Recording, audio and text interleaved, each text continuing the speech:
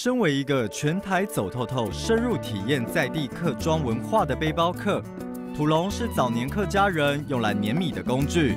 今天我就要去学学。阿宝，我可以帮忙你什么吗？可以啊。是这样子，就是交叠的。你看，好，试看看。哦，上面3根，三个都拿下去。哦，我懂了，下面拿上来。上面2个拿上来，然后你放一个，然后反对，然后三个拿上来，3个拿上来，2个放下去，一直交叠。对。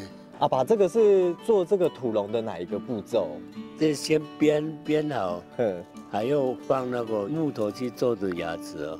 木头的牙齿哦。对啊，有木头做的牙齿，我们客家话说笼子。做土笼最基本的就是要学会编上笼，所以这个除了竹编，还要木工了。对，木工、土工都有3个项了。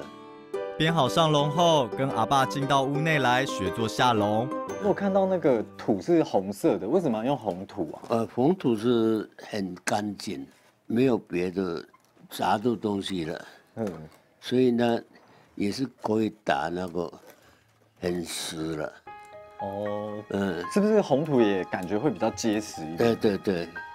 可是红土啊，会不会是需要加什么吗？不然不会长一些虫啊？对，什么？要加盐巴。那个是要加盐巴进去。对。阿爸，我有看到这上面这些刻痕啊。那这些刻痕是要用来做什么？这个刻痕哦，它牙齿还有那个泥土去做，是要磨那个骨壳啊。所以这个刻痕是来自，就是要把这个骨壳磨掉的最重要的关系。对，有关系。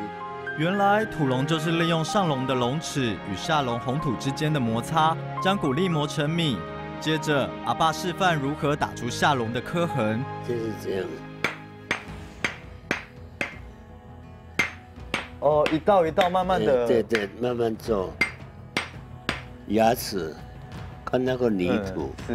要抻土是这样子才刚好用。